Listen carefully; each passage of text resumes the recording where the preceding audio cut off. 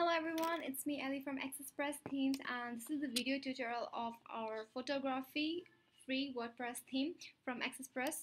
Now this is the demo site of our theme, as you can check. It's pretty nice for any photography website. So if you like this theme, then you can download it from our website, that is accesspressthemes.com, or you can always download it from wordpress.org.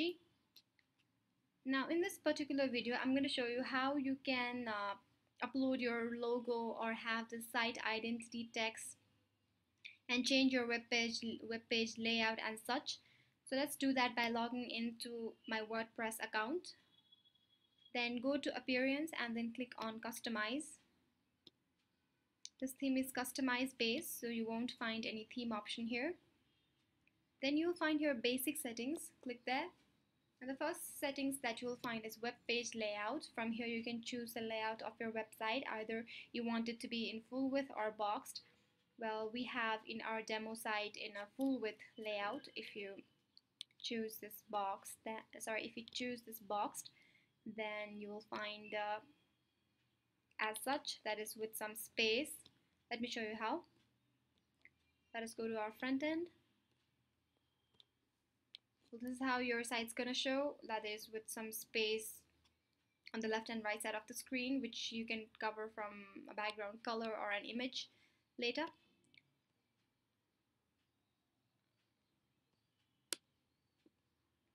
So the next option that you will find here is site identity. It is the site title or a site tagline, which will appear if you don't use any logo in your website, or even if you upload a logo, then these will show if you put some text here.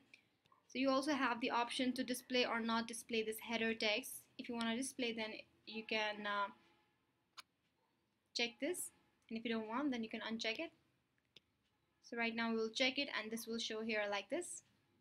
So from here you can also have a site icon. It's basically a fab icon or a tab icon, which here you'll find the image. These are the fab icons.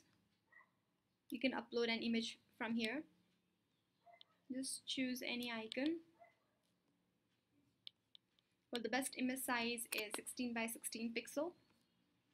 So you better want to use that image size.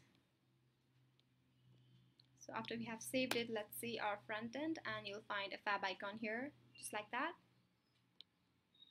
Now the next thing is you can upload a logo from this logo setting. You just need to click on add new image and choose a logo image. Well, the standard size we have used here is 120 by 51 pixel. So you can use that image size too. I'm going to skip cropping, and this is uploaded. Now we have to do save and publish.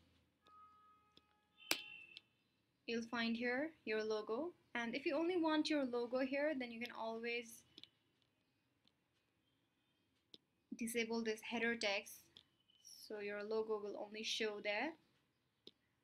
And the next thing is you can choose your background color. As we have chosen a boxed layout, you can fill that up with varieties of color.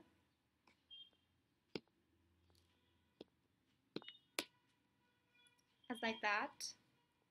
It is appearing a little ugly because we haven't have any post or anything as in our demo site, but it'll look pretty good when it'll be filled. So let me just keep it white for now.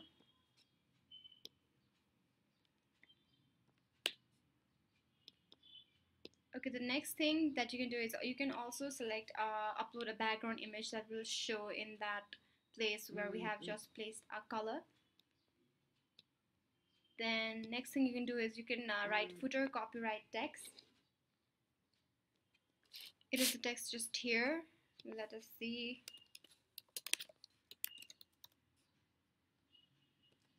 Sorry about the spelling.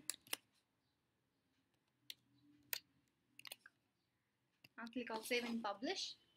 Now this footer text will appear here, but if you want to change this footer text, then it is only available. The option is only available in our pro version, so you have to upgrade to our pro version.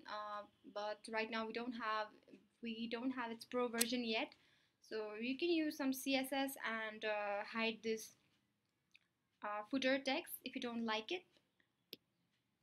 So these are the things that you can do with basic settings of photography theme.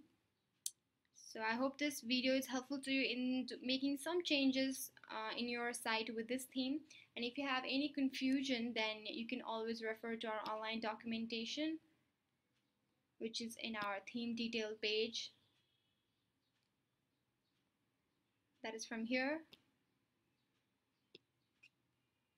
You can find all the steps and process of making your website with this theme. So you can use this. Or if you have any confusion about this video, then you can write to me down below in the comment section, and I will reply to you as soon as possible. Or you can contact our support team in our website. So thank you very much.